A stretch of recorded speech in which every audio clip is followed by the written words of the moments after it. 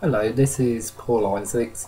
This video is going to be about me being an author.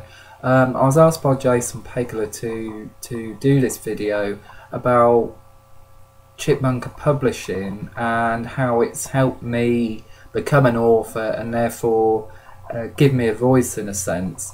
I can remember in late 2010, early 2011 having a manuscript of my autobiography, and I sent it to various publishers which were autism related, and by chance I found Chipmunkapublishing and thought I would give them a go, and fortunately I think it was a week or two later I got a reply from Jason accepting the manuscript, which I was really pleased with.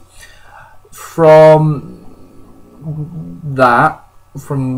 what led on from that, which was very positive, was it being published as an ebook, a paperback, and as recently as this month, or rather last month, as it's the 1st of October, it was published as a hardback. So I'm really pleased that Chipmunka is listening to people with autism and Asperger syndrome and giving them a chance to educate people about autism and Asperger's and the mental health issues that come with it. That's what really pleases me with the acceptance of not only Jason but Andrew and William Kettle, who are part of the Chipmunka team, who have a very, what I would call a very autie-friendly way about them in how they relay information to me, how I understand that information, updates, etc. They're very, very clear and concise, and that's something that has really helped me build a relationship with them, a professional relationship with them, with regards to other books which are coming out. And although I can't name them, there are other books in the pipeline which have been accepted by Chipmunka, because they've basically given me the confidence to be able to write different things about my autism, different aspects of my autism, and it's really helped with my confidence, my sense of self-worth, and the ability to be able to help others on the autism spectrum. And that is something which I feel very strongly about, being an autism advocate and also working for Autism Oxford as well.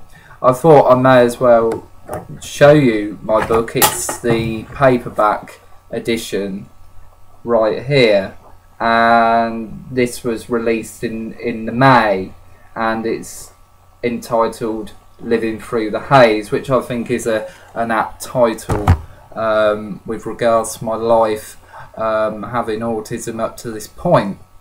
And I will give details of both Chipmunka and links to my book, which will be below the video.